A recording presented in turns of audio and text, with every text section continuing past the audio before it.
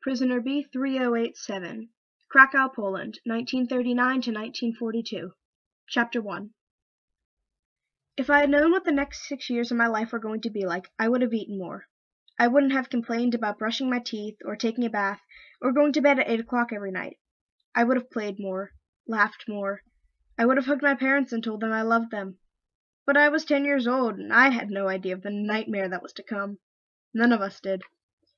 It was the beginning of September, and we all sat around the big table in the dining room of my family's flat on Krakow Street, eating and drinking and talking. My parents, my aunts, my uncles, my cousins, and me, Jakob, although everyone called me by my Polish name, Yanek.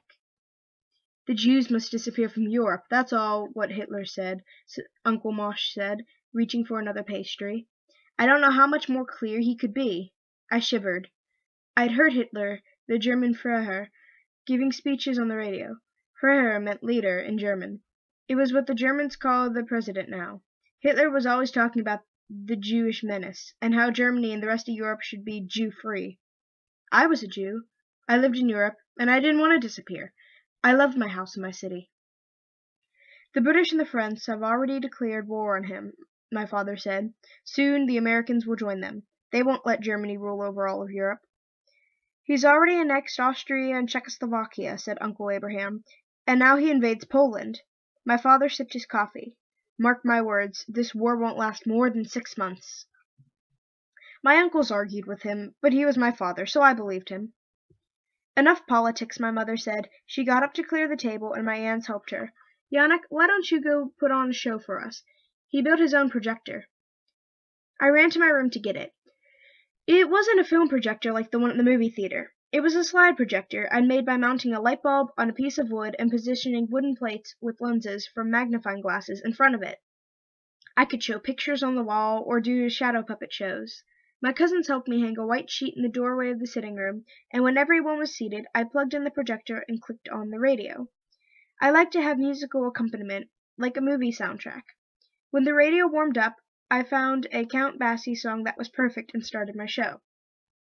Using cardboard cutouts of cowboys, Indians, and stagecoaches and horses I'd glued to sticks, I projected a show about a sheriff in the American Wild West who had to protect his own town from bandits.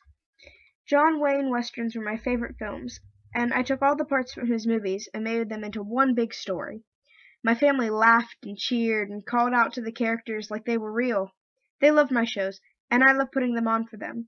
I was never prouder than when I got my father to laugh. Maybe one day I would go to America and work in the movies. Aunt Gazela would often ruffle my wavy hair and say, "You look like a movie star, Yanek, with your dark blonde hair and big eyes." I was just getting to the part where the bandit leader robbed the town bank and was squaring off for a shootout with the hero when the music on the radio stopped mid-song. At first I thought the radio's vacuum tube had blown, but then a man's voice came on the radio. "Ladies and gentlemen, we interrupt this broadcast with news that the German army has reached Krakow." "No," my father said. "So soon," Uncle Moshe said. "It's only been 6 days. Where's the Polish army?" I came out from behind the sheet in the doorway to listen, while the radio announcer talked about Polish forces withdrawing to Lodz and Warsaw. There was a big boom, and my mother's teacups rattled in their saucers. My cousins and I ran to the window to look outside. Dark smoke curled into the sky over the rooftops of Podgórz, our neighbors. Someone cried out on the next street, and the church bells of Wawel Cathedral rang out in alarm. It was too late. The Germans were here. If I had only known then what I know now, I would have run.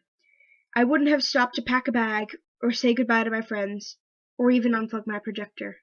None of us would have. We would have run to the woods outside of town and never looked back. But we didn't. We just sat there in my family's flat, listening to the radio and watching the sky over us. Krakow turned black, and the Germans came to kill us.